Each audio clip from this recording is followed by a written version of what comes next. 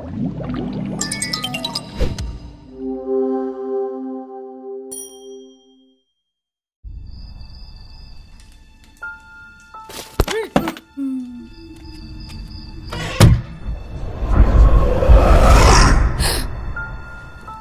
don't think the two of us ended up here by accident.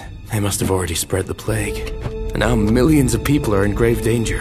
I'm talking about sectarians, a group of pestiologists who intend to spread a modified plague bacteria worldwide.